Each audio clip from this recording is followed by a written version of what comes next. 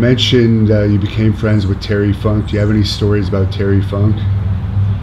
Yeah, Terry got me with the greatest rib. After the fight with Adrian Adonis, Terry was friends with Sylvester Stallone. And Terry calls me and he says, Sylvester Stallone is looking for a white boxer. And I told him about you and he wants to meet you.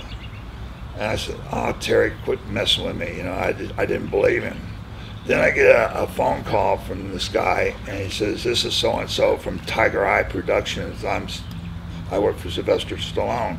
We understand that you're coming to Las Vegas and we would like to fly. No, we're working in LA. He says, we understand you're coming to LA. We would like to fly you over to Vegas to meet Stallone to talk about becoming a boxer. And so when I got to my hotel in LA, there was a ticket for me to fly to Las Vegas.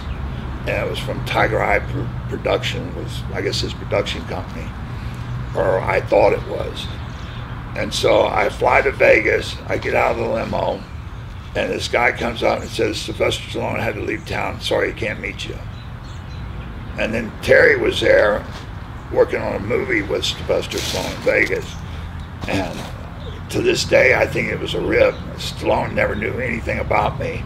And I just think Terry pulled a great rib on me.